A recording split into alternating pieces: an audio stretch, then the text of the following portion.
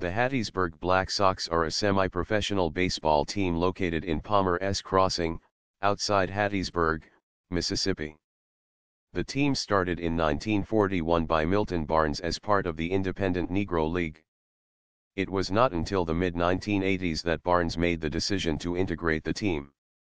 In 1993, Barnes made a call to Trey Abai, who at the time was a catcher with William Carey College. After years of playing for the Sox, Barnes decided it was time to pass the torch to Abai.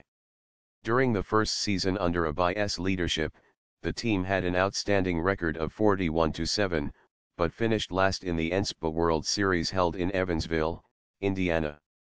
In 2004, the Sox went 57-6 and came in runner-up at the NSPA World Series in Evansville, Indiana. In 2006, the Black Sox finished 59-6, winning the Disney Classic held at the Wide World of Sports complex in Orlando, Florida. 1 week later, the same guys won the NSPA World Series, wood bat, thereby becoming the first team to win both a wood bat and aluminum bat title in the same year.